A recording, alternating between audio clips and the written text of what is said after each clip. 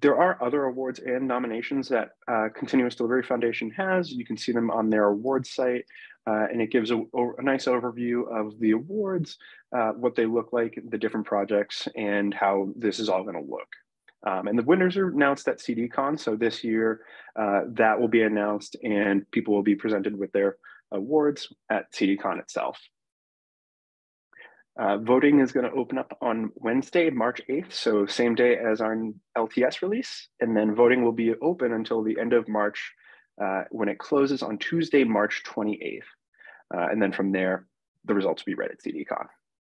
So by all means, if you have a chance to have some time, think of someone in, between now and tomorrow that you want to throw out a nomination for.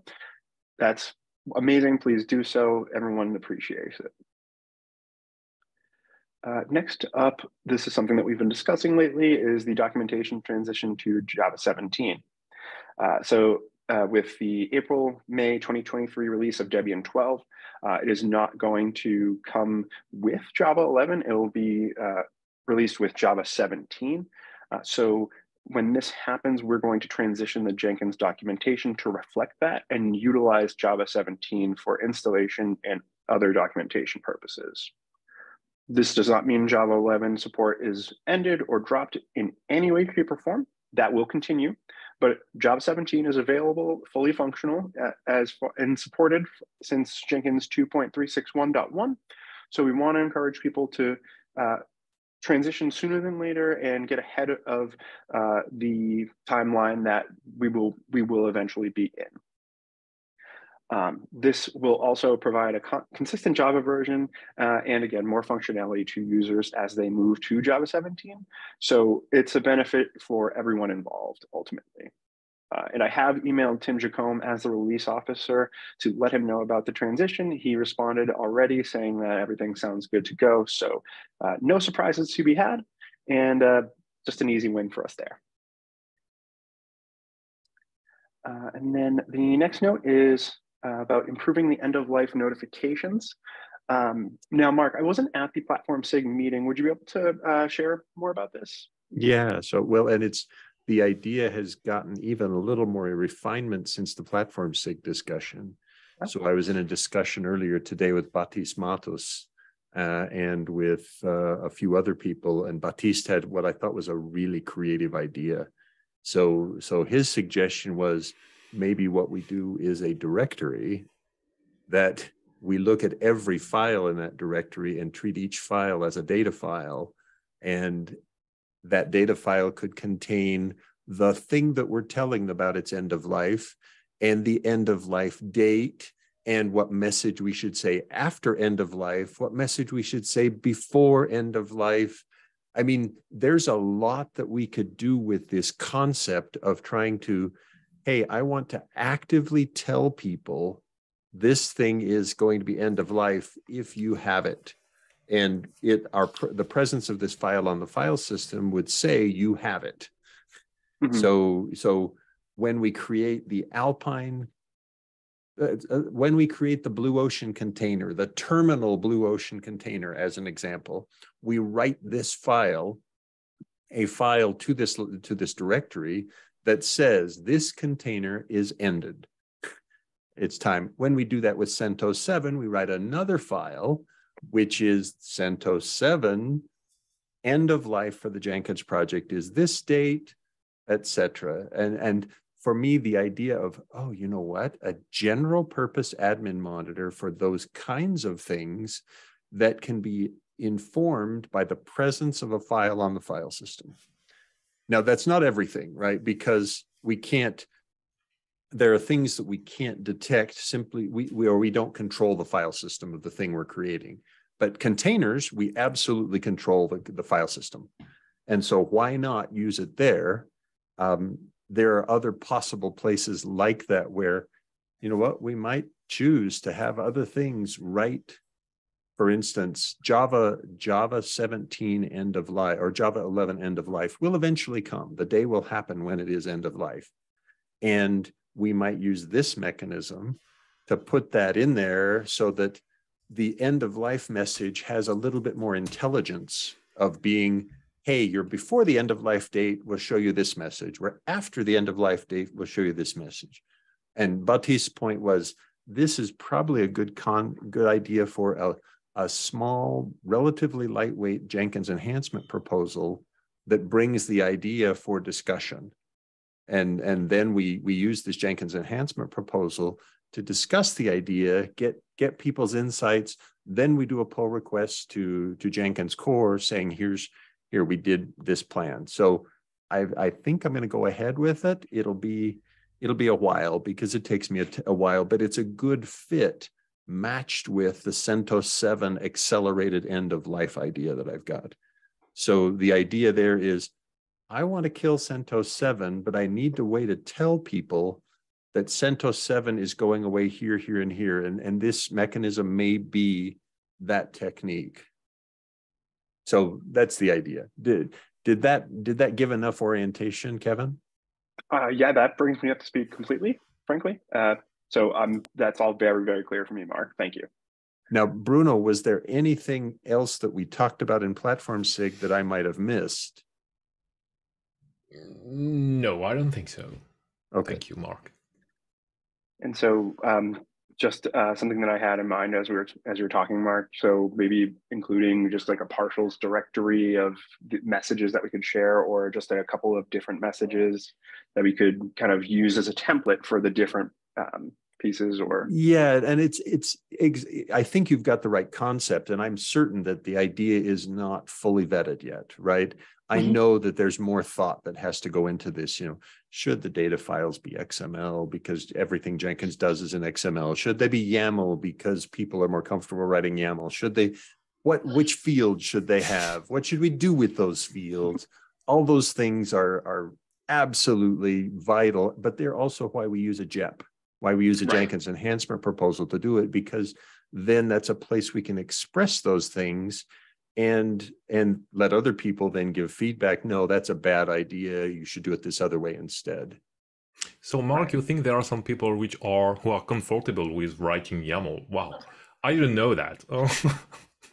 Oh, no. Now, you really don't want to get me started on the hypocrisy of space-sensitive data files when people harangued me, gave me a terrible hard time about my love of the Python language with its space-sensitive syntax. I do not want to, yeah, absolutely. YAML, it is what it is. Space-sensitive data files are just as interesting as space-sensitive languages.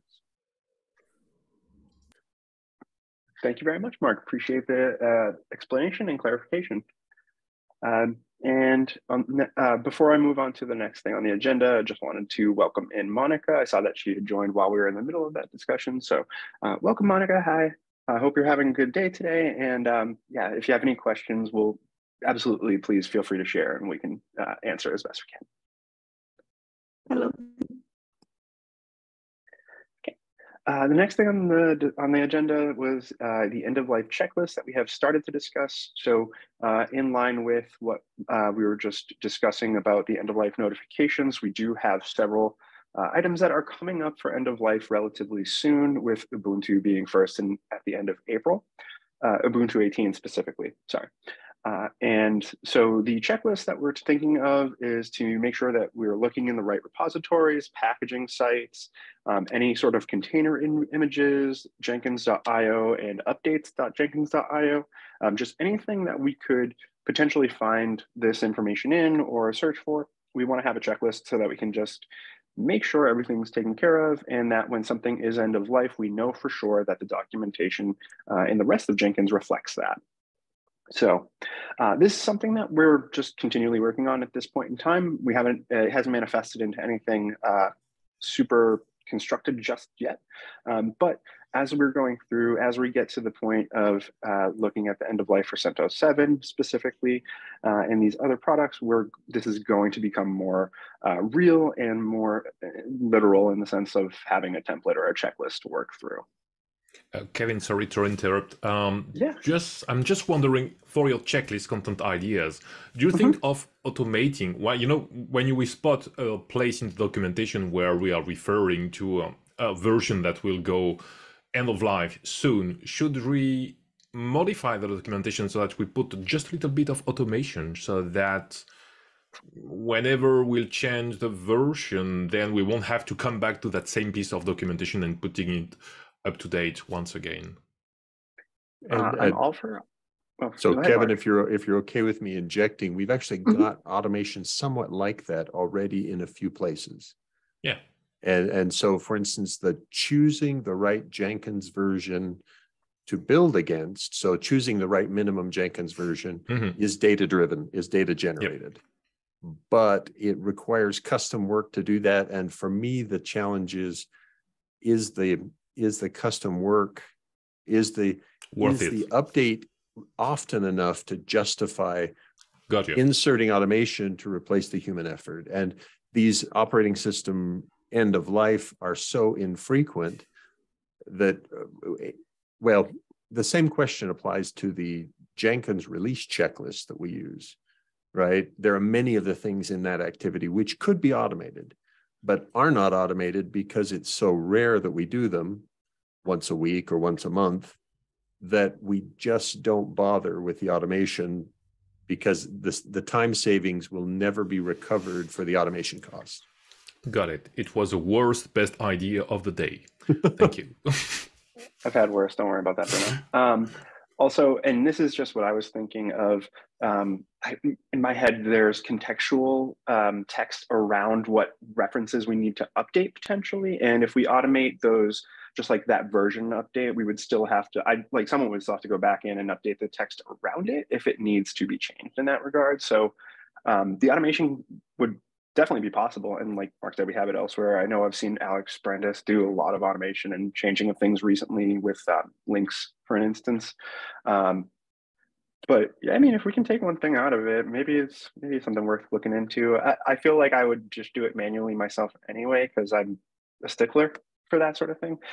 But if it makes life easier, I'm not opposed. So yeah, and as Mark had said, there is a release checklist for the Jenkins LTS releases that we use. So this would be a great template and basis to work from. It's already something that we're familiar with, we're using, and has helped with the releases in the past up to this point in time. So yeah, that's something that we're going to probably use when we go to make this checklist. Sorry, Kevin, I have another question and a remark maybe. Do we know the definitive list of all the OS and tools, packages we depend on? Or is it written somewhere? You know, for example, Ubuntu something, Alpine something. So is there a text file or a data file somewhere which lists all our dependencies? Can you give more context on the dependencies question? Yeah, dependencies for documentation creation, or dependencies for Jenkins core, or globally for all Jenkins core? Yeah, Jenkins core and documentation. In fact, I was just wondering, you know, the other day, Mark, you told us about a great open source website which lists the end of life of products and operating systems and so on, distributions. And I was wondering if we could generate some kind of bomb. I don't know if the term is right, but you know, all the distribution version and so on that we are referring to in the documentation, so that when we make a request to the API of this website, we could then know that something has changed and that maybe a human being should modify the existing documentation with that, you know, just by looking at the file which has changed because of the API changes. I don't know if I'm making myself clear. I'm not so sure, but yeah, I can see your face, Mark. Maybe I've made a point. No, I think so. For instance, by the way, Kevin, it's end of life.date. Okay. Yeah, the other one. Yeah, there is another one which is a commercial one, I think, but yeah, date, not end. I thought that was it. Just a minute. It is. Yeah, there is. I had it spelled wrong. So. Yeah, this is the page that. But the data that generates this site is very much readable, and so I think your point is an interesting one, Bruno. It could be that. Well, although I don't know how I mean, I think what you're saying is there a way that we could have our own reminders that something we are mentioning is in fact approaching end of life, because they will reach end of life, right? Every one of them will reach end of life. And if we reference something by version number, should we then have a way of knowing when that end of life date is approaching? Thanks a lot, Mark. Yeah, that was my idea. You're a great proxy for my ideas. Thanks a lot.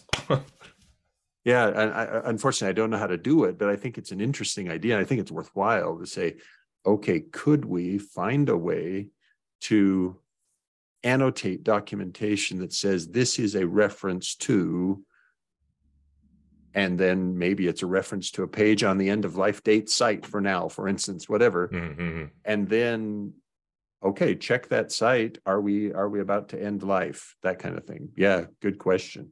Thank you. And I know that last time we took a look at the end of life date site here, they do have their API guide, so it is connectable at that point. And so, like Mark said, I think there's a real possibility there, and it would be neat to have that sort of automation there as well. I don't know how to do it, but that sounds really neat. I like it. Thank you. Any other questions, Bruno, or anything, comments, concerns? No, sorry, I stopped there. No, you don't have no apologies necessary. Okay. Next up on the list. So again, prepping for the CentOS 7 end of life.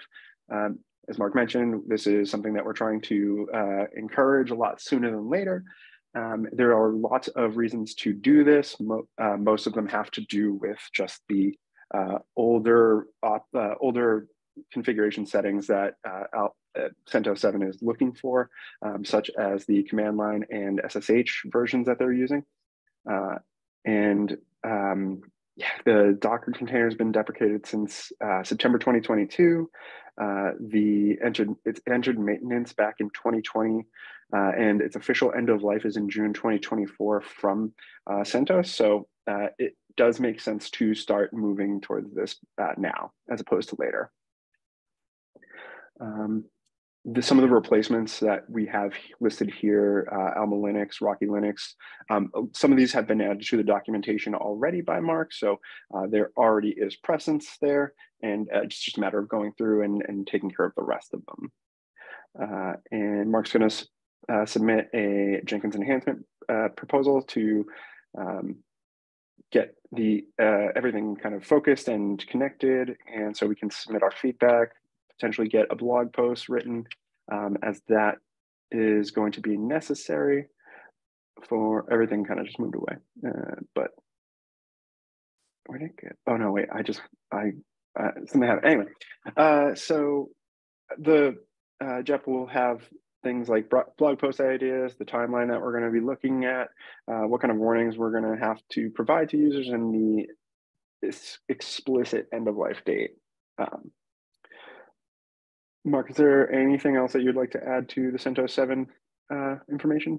No, just that I think it makes sense, and I'll go ahead. I don't yet have an idea of when I'll start this, but it feels like it's a good, given the platform SIG questions from the security team about, hey, can we get rid of some of these old container images? And this is one of those examples. There's plenty of motivation for this idea, right? There's plenty of motivation to say, look, let's admit that we have neither the interest nor the capacity to maintain CentOS 7 amongst Jenkins contributors. And we get to decide what we're willing to support. And I don't know of anybody, of any of the Jenkins contributors, Jenkins active maintainers, who are interested in maintaining support for CentOS 7. And there's at least one that is very interested in not maintaining support. Two. Okay, nice. Two. Well, that's good. At least we have buy-in on that then. Great. So thank you very much, Mark, for the additional context and information background. So that's something that will be coming up sooner than later, hopefully. All right. Now I have to drop off, Kevin. Thanks so much. Yeah. No worries, Mark. Thanks for joining. Take care. So we're coming up on against time. I'll wrap things up here. We just have a couple more updates. The first thing here is the Google Summer of Code preparation. So the Google Summer of Code status page has been updated to share our 2023 participation announcement. We are hosting the weekly Google Summer of Code office hours. I have linked here the Jenkins.io events calendar, since it does have the sessions on here, and you can add it to your calendar right from here. So right there, copy to my calendar, the Zoom meeting links available, and the Google Doc for the notes. So if you have questions or anything that you'd like to check in with about Google Summer of Code, you can see all the sessions that we have in the Jenkins.io events calendar. And this is scheduled out for several weeks, so you can see just where everything is.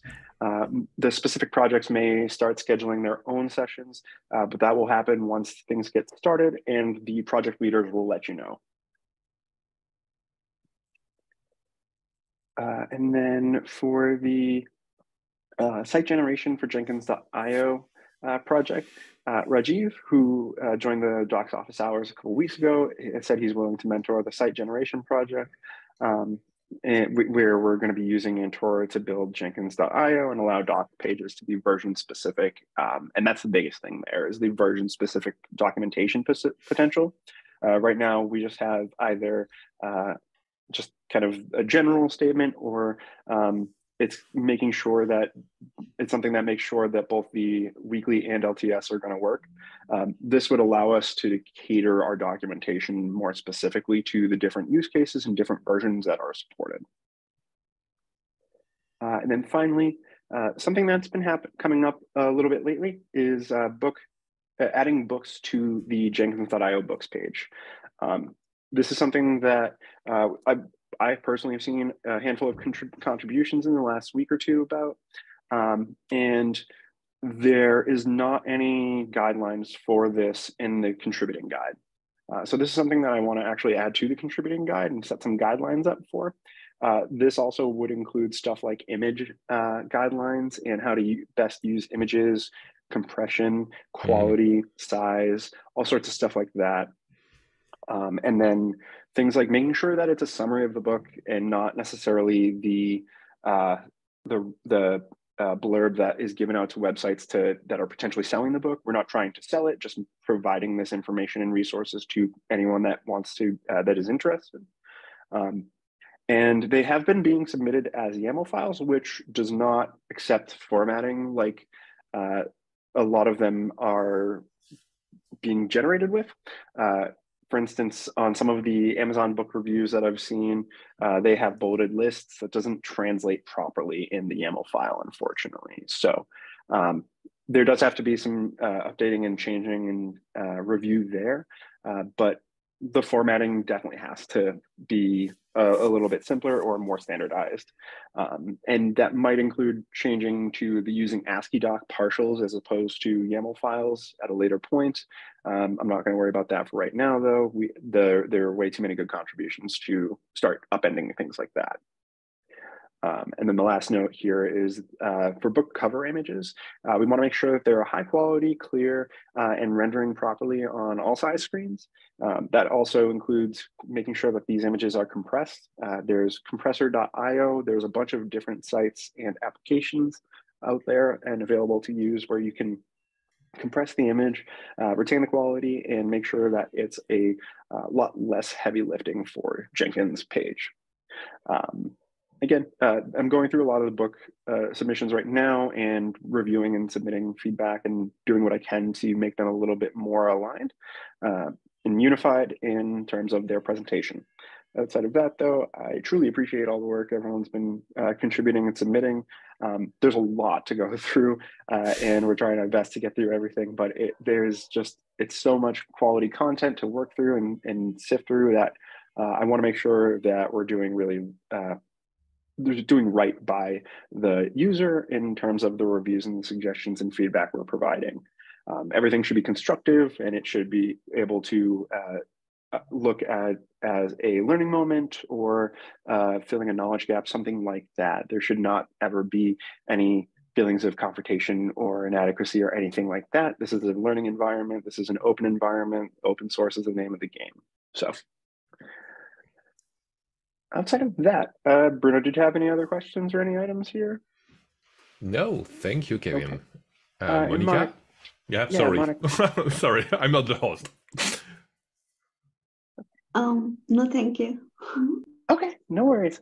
I'm gonna go ahead and stop the recording here then. The video will be available in 24 to 48 hours and it will be posted on YouTube, the Docs Gitter channel, and the community.jenkins.io site. So multiple places that you'll be able to access and watch later.